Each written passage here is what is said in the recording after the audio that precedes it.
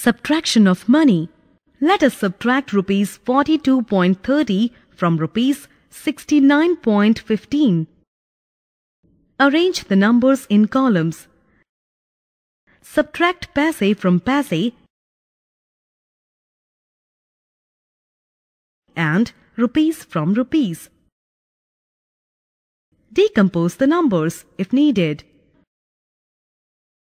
On subtracting 42 rupees 30 paise from 69 rupees 15 paise, we get 26 rupees 85 paise.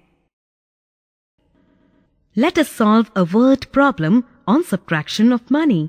Sachin bought a book for rupees 59.25 and spent rupees 30.75 for the lunch. He had 100 rupee note. How much money has he now? Here we have to first add the money that Sachin has spent.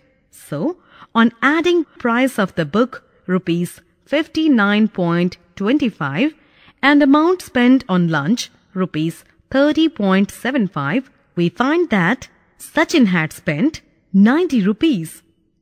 To find the balance, subtract the amount spent from 100 rupees. On subtracting 90 rupees from 100 rupees, we find that Sachin has now 10 rupees.